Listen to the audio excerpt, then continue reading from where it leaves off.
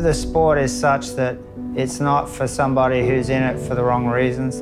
You know, eventing, it's a lifelong process.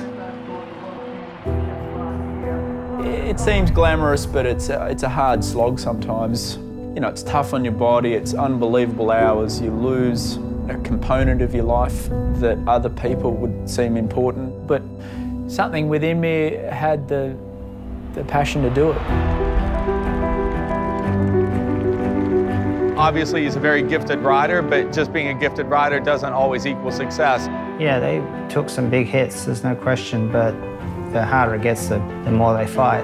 You know, I had a lot of things that should have slowed me down or backed me off, and, you know, I didn't break. Boyd is such a competitor, and, like, even with all the stuff that happened to us, he's like, bring it on. There's nobody that wants it more than he does. Boyd is a cutthroat competitor. I mean, he was not going to give up. This is all he wants to do, and he wants to be known as one of the greats of the sport. He's not going to take any shortcuts, and he's going to go down fighting. That sport, you know, you push to where other people fall off.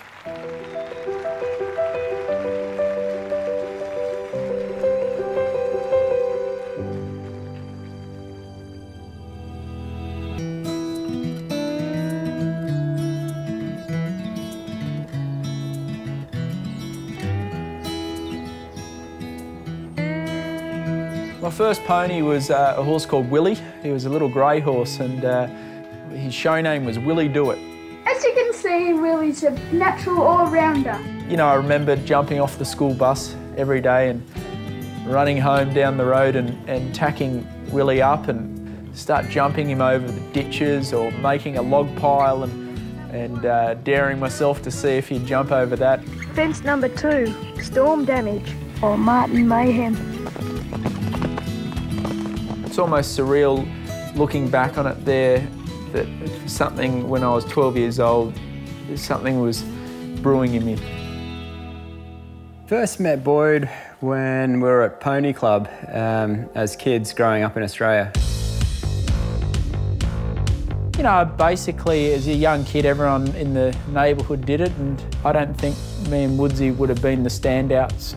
You know, like when you look at people playing sport, like we weren't the two, oh my God, look at those two guys riding.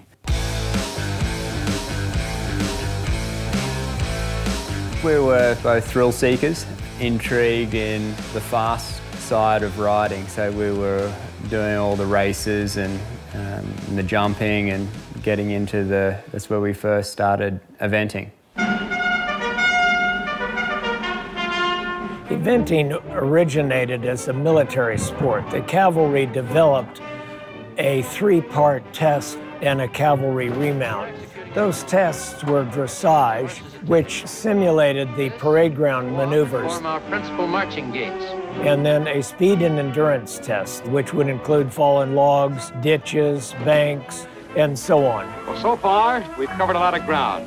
Today, we're going to do a little jumping. The show jumping was designed as a measurement that the officer had not used his horse up. That format has continued to the present day. My first horse trial was St Ives one-day event. I came dead last. I think like the penalty score I was on was like 384, which I think is a world record. But I enjoyed every minute of it. You know, and at the same time, school definitely wasn't for me. I was a bit of a train wreck there, and you know, there wasn't one moment where a teacher ever said to me at the end of high school, maybe you should think about college.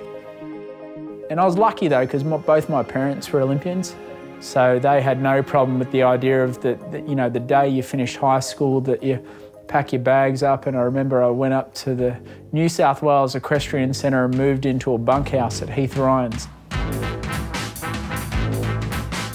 That thought of pursuing the international arena is very much a part of our program. He was just an unbelievable character, probably certifiably insane. Like, he was just manic. He'd be breeding foals, breaking in horses, shoeing horses, branding them and talking on the phone at the same time. And You know, I think I was drawn to that electricity, and he really taught you how to be a really fine horseman, and the work ethic that's involved to be really good, and also gave this sort of desperation for brilliance. Classic Australians in that we are competitors, we're competitive, we're just trying to win. When I was 17 and I moved in there, you know, I was pretty impressionable, and someone starts chanting that to you 7 days a week, you start getting excited about the idea, and it was all of a sudden, we've got to get you to 4-star, you're going to be a rider that can ride any type of horse, you're going to compete and represent your country, and it was good. It was good because in my life at the time, I didn't quite realise it, but there was no plan B, there was nothing else. Like, I had to make it doing this, otherwise I had nothing.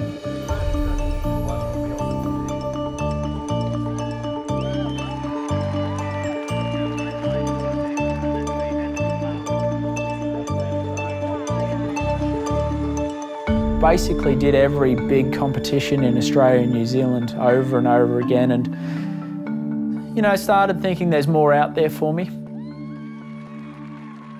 In 2006, Boyd prepared to go to Rolex Kentucky, and he then emailed Phil Dutton, who he didn't know. Obviously, I'd heard of him in Australia, but I'd never met him.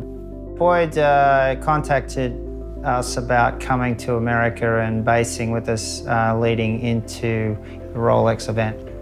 I mean, Philip was basically one of the most successful riders in the world. So I lived in his garage while I was preparing, and I was having a beer with him one night just before Rolex and said, oh gee, I wouldn't mind moving over here. And he looked at me and he said, well, why don't you come back and work for me? You know, so then we started talking about plans on what he wanted to do, how he wanted to progress with his career, and he ended up starting to work for us, and you know, we've become best of friends since.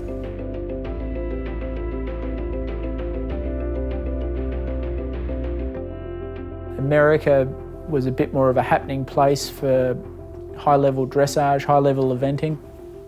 It was just awesome being in a new country. Every event was a novelty, and I just went for it.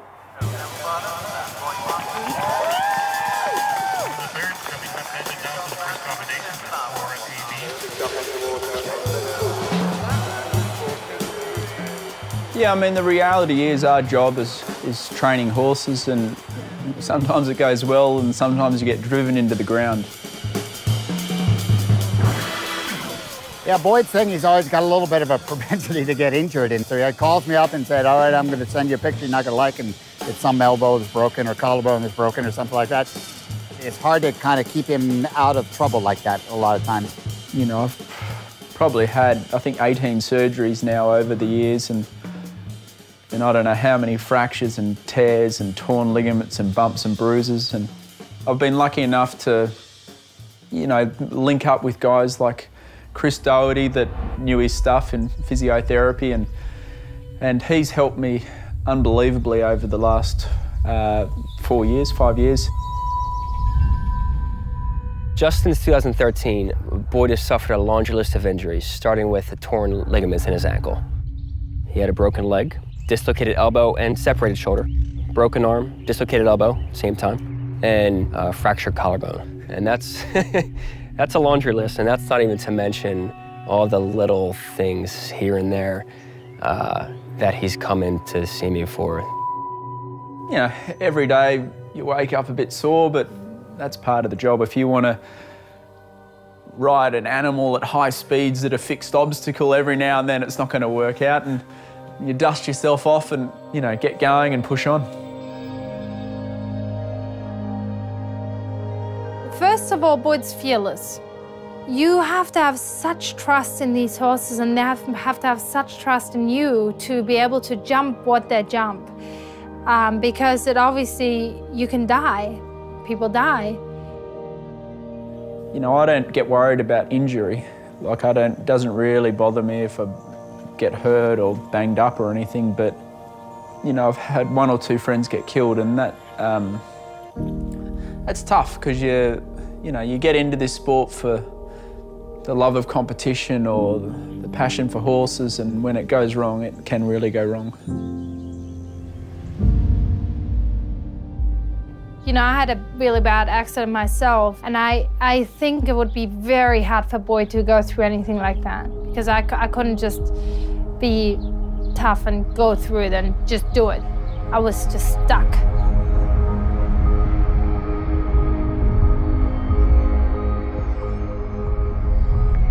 It's just a stupid accident, really. I just hit my head the wrong way, and I ended up with a brain bleed, and I couldn't walk, I couldn't talk, and I lost this eye. Like there's just a lot to it. Right when I first saw her, she was conscious, but she wasn't making any sense. And I remember thinking at the time, this is not just any old injury. This was a life changer.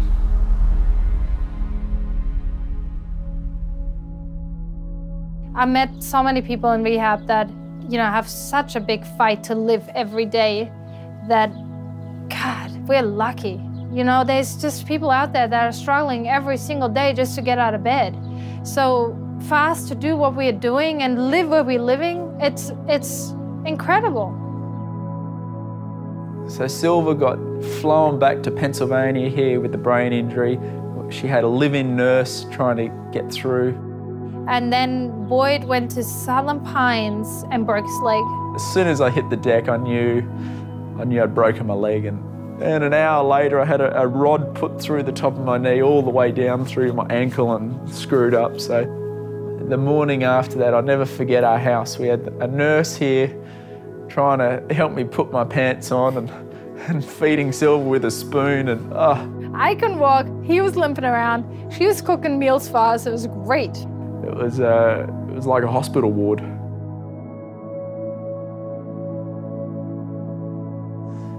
Sometimes you fall off at an inopportune time, and so, if you really do want it badly enough, you'll still ride with the pain, just still got to play through it. And that's a true sign of a champion, like the harder it gets, the more they fight. And that's typical of Boyd, if something goes wrong, I mean, he's just looking how he's going to get out of it, and it only makes him stronger. So that was the year of the World Championships, and then straight away I broke my leg in half. So it didn't look like I had a hope in hell in getting to the World Championships. We all kind of heal at roughly the same rate, but with him, it's the mental makeup for sure that I think gets him going faster and kind of says, I'm gonna push the limits to get back to where I need to be. It was supposed to take 6 weeks to heal, and I probably started riding 3 weeks into it after the injury, and the last chance to get qualified for the World Championships was a 4-star in Germany called Le Moulin. Welcome to Louis! Le Moulin was a big event, some of the best horses in the world, and I flew over there and had just a fantastic event on him. So on to course now comes Boyd Martin to the United States of America with Shambari 4, won the 3-star international at Red Hills this spring, before then breaking his leg at the Carolina International. Every time you landed off a jump, like there was just this piercing pain up your leg. Philip Dutton rode the horse a couple of times for his friend Boyd, which meant that this is his first international ride with Shambari 4. Physically, I don't think he was there. It's hard to be physically 100% after coming back from that level of injury in that short period of time. Boyd just gets the pace absolutely right to that corner. Lucky for me though, I just started feeling strong enough just before Le Moulin. So nothing to add, the only one on the optimum time. As the USA's Boyd Martin comes very close on Shamwari. But it's clear over the poles, just into time. He ran 3rd against, arguably the best horses in the world. And yeah, after the event, we were giggling and having a cold beer together, thinking, well, we cut that one pretty close. Oh, Mr. Miyagi here got him going for me and schooled him, and I got to say it was one of the smoothest, nicest cross-country rounds I've ever ridden, and the horse just does it for fun.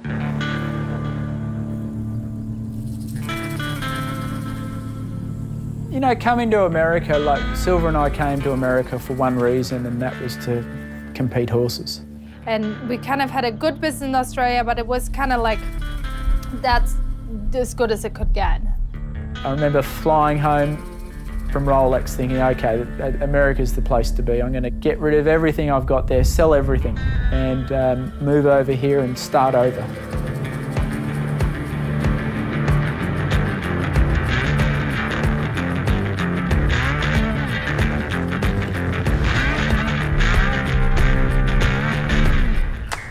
I moved back here and sort of started over as a student for Philip. Philip then took over, and I think he made him the competitor that he is now.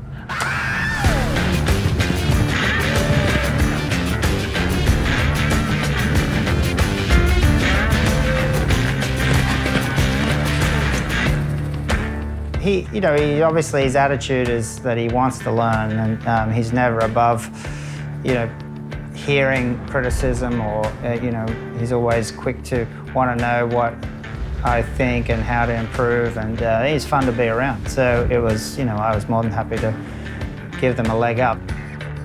I feel like I got over here and I was a bit rough around the edges, and he just polished it all up and really made me different or special to what I was. And that was a big turning point. I was very lucky that I was working for Philip and sort of got to compete some of his horses. And at the same time, I had a horse that was nearly at the top of the sport, Neville Bardos. Hi, welcome to the Neville Bardos Syndicate Report. Boyd Martin riding Neville Bardos. Next to go, Neville Bardos. Yeah, I mean, growing up in Australia, there's tons and tons of thoroughbreds off the track. Because the racing's so big in Australia, there's a lot of failed racehorses. So when you're a young guy or a young rider, you could buy quite cheap horses. To a degree, you have to see something in a horse that somebody else doesn't see, because they're not on the market very long. The ones that just stand out and say, I'm a superstar, like somebody picks them up pretty quickly. Yeah, Neville came along and he'd just finished racing, and I remember just seeing my friend of mine trying him. And the friend of mine didn't think he was any good. And he told the fella to take him back, and I yelled out that I'd buy him, and we got him for $800 or $900. I guess we just trusted Boyd, and it was not a huge investment. The horse was, starting out at zero, so to speak, and Boyd was very high on him, so you got to go with it. To start with, I think I got ripped off. The very first view I got of Neville was him breaking loose at the trailer with the shipping boots on and running around the whole showground. The horse was a bit crazy, and then it was wind sucking, and they should really tell you if they were wind suckers. And early on, I would have sold him for anything. And then by about the age of 5, I started thinking, hang on, this horse is turning around. And then at age of 6, he won a CCI 2-star at Melbourne 3-day event. And I remember the great Barry Roycroft handed me the trophy and said that he thought this horse was special. And from that moment on, no money in the world could buy him off me. Here you had, smoke coming out of his ears. He was a typical hot thoroughbred horse, and it was all credit to them that they were patient with him. And, it's pretty cool watching the horses progress. Yeah, I mean, it's different to racing. You might have the same horse that I work with for an hour and a half every day for 10 years, 12 years. And when you have a horse for years and years and years, you can just feel what it's thinking.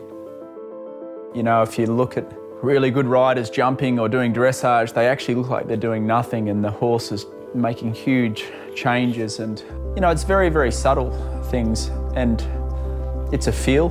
And I don't think you can teach feel. I think feel is something you're either born with or you develop through this partnership. And when you build up a great partnership with a horse, I think that's the secret.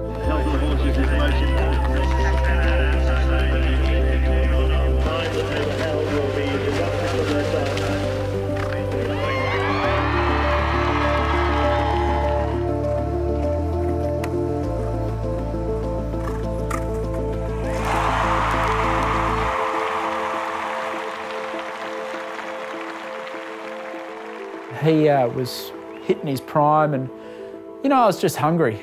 you know, just hungry to show everyone what I could do. And, you know, I'd left everything and abandoned everything in Australia just to compete these horses, and I had nothing to lose. At that time, we were renting Philip Dutton's top barn, and Silver and I were running our operation out of there. We have been teaching this clinic in New York, and we got home late. And then about midnight, a girl that was working for me, Caitlin Silliman, rang me. I'll never forget that voice of hers, because she was in such a panic. And she was just hysterical and crying and yelling about something on a fire. So I got a phone call from Ryan Wood, and he just was screaming into the phone, "Fire, there's a fire here, there's a fire here." There wasn't much of a conversation. It was just like, our barn's on fire, get over here, and then just went back to getting horses out of stalls. Woodsy was living above the barn at the time, and he's like, I'm sorry, I tried, and he was in a mess, and I could see right down the breezeway of the barn, and there was one horse that was burnt to death in the breezeway of the barn. Driving up, you see the whole barn on fire. And it was a really horrible sight. We rushed right over there, and of course it was decimation, and it was ghastly. It was pretty traumatic, really. Like, there was horses with their skin on fire, you know. Like, seeing those horses that were suffering was pretty terrifying. Yeah.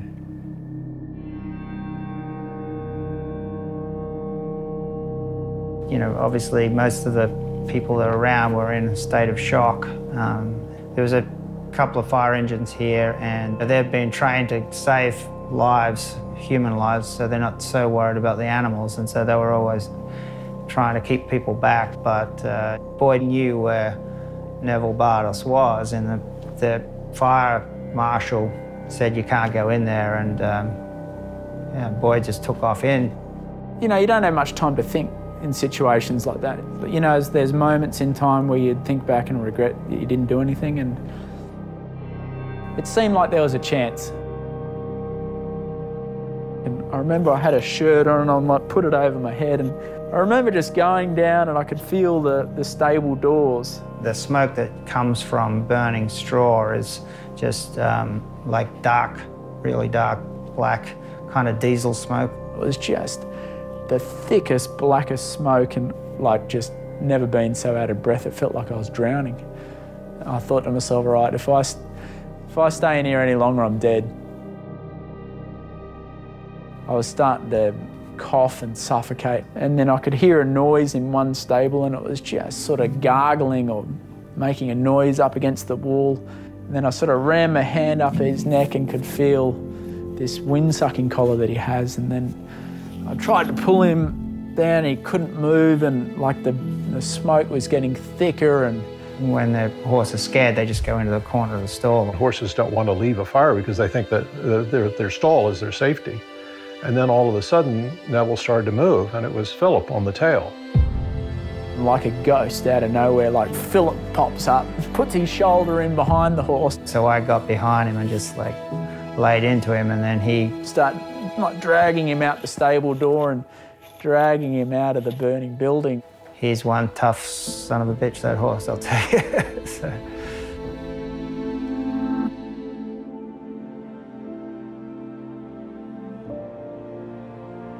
I nearly thought I was dead. Like, I couldn't have stayed in there one more second, you know, and so in a weird kind of way it was a good feeling, because you say, all right, I did everything I could have done. It is what it is now. Like, I've done everything I can to try and rectify it or sort it out, but everything we've been working for, you know, just went.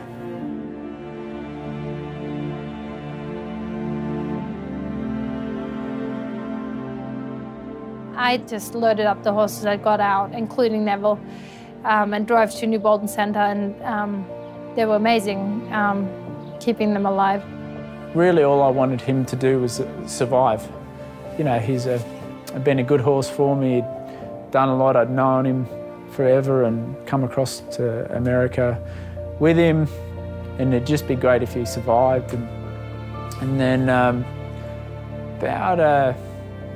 about a week into it, there was the Fairhill Therapy Centre, a guy called Bruce Jackson had this hyperbaric chamber which was well beyond our budget to use, and he said, bring Neville in here and I want you to put him in this tank of pure oxygenated air for an hour every day. Well, this right here is the hyperbaric oxygen chamber, and behind this door in the chamber here is in fact Neville. All the burns in Neville's throat and the stuff in his lungs got healed like really quick, and you know, we just had so many people helping us out.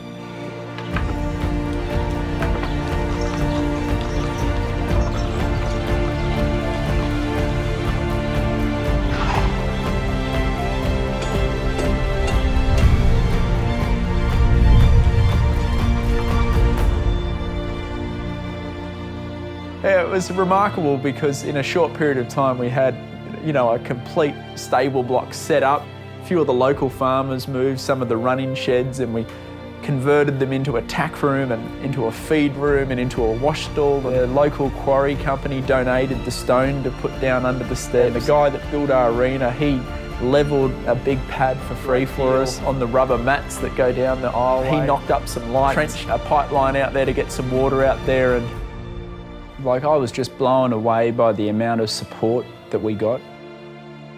You know, like, we'd moved to America to do this horse thing and everything got taken away, and, you know, you just push on.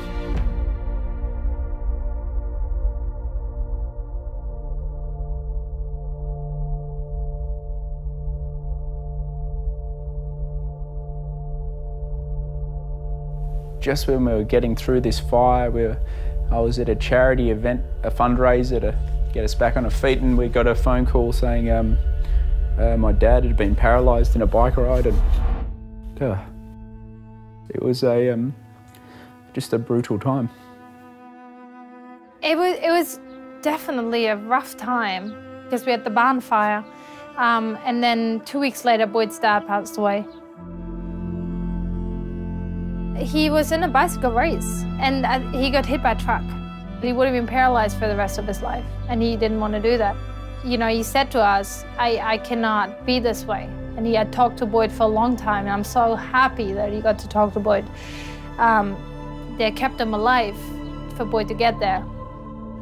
It's probably good, you know, like, not everyone gets that chance to say goodbye, and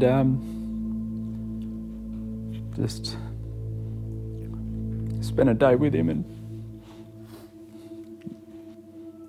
he was the least upset about it. He sort of said his goodbyes, and such is life, and see you later. So. I got back from the funeral, and my dad had been battling with cancer for 5 years, and my mom called me and said, you know, you better come, and I guess he had a blood clot. So we all spent a few days with him, and yeah, that wasn't a fun time. That was hard because it all happened bang, bang, bang, you know, the fire, and my dad and Silver's dad.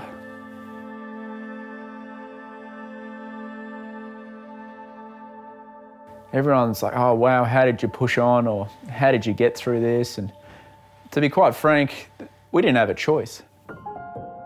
Yeah, I mean, obviously there's times where I get down and, you know, you think, oh, poor me. But you know what, poor me doesn't work, because even with all the shit that happened to us, life goes on.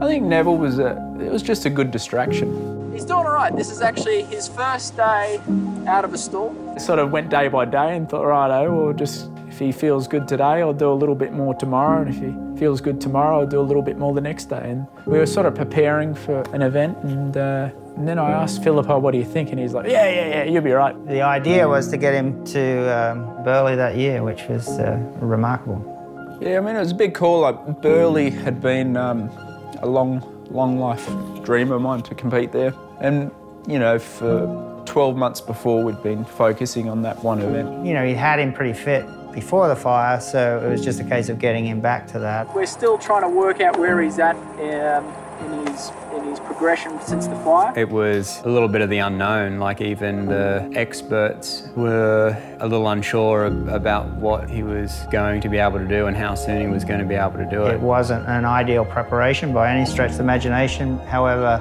he wouldn't have taken him unless the horse felt right. At the moment, he's telling me everything's okay. The last month of the training, like, he really started to pick up. Things are going much better than I ever would have hoped for. I knew 2 weeks before Burghley he'd eat it up. America's Boyd Martin riding Neville Bardos, formerly competed for Australia but changed nationality.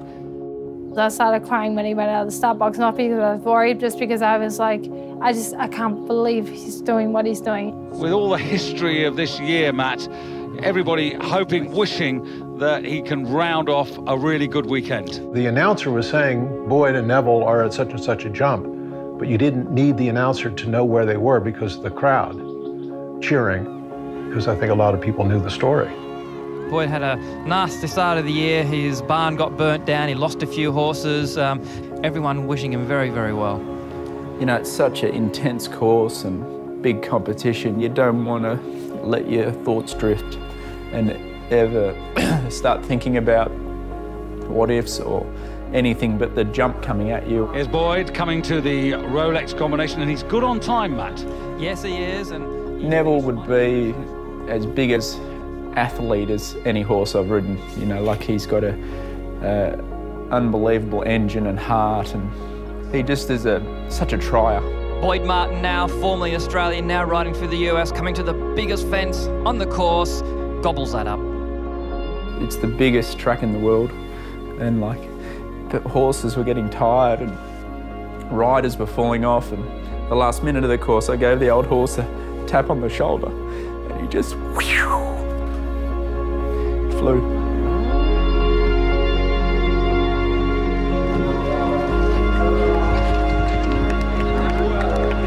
Martin coming home, and he's going to be inside the time, and he's going to move up. He was 24th after dressage, 6th place at the moment, and Matt, that's very pleasing. I remember I got interviewed by Samantha Clark at the end of the course. She just asked, you know. Was it hard as you got near the end to keep your emotions in check as you realised you were going to do it and you felt sure, right? I mean, there's quiet moments when you're by yourself thinking about it. You know. It was the first time I really thought of it. Well, we're all thrilled for you. Thank you. And I'll let everyone else talk to you. And well done, everyone's so Thanks thrilled. to everyone in America for helping me along. It's been a hard time. It was just the thoughts of, I did it. And like all the people that got me there. This is Boyd Martin and Neville Bardos. Neville Bardos actually was rescued out of the barn that was burned. He suffered from smoke inhalation, and here he is doing a 4-star 3-day event at the end of the year. And you know, I think Boyd is going to be one of the greats of the sport, one of those, you know, one of the legends, because we're only at the start of his career. He seems to me to be the model for the 21st century eventer. He's got a tremendous work ethic. He's a very, very good rider. I expect to see him on teams for the next 10 to 15 years.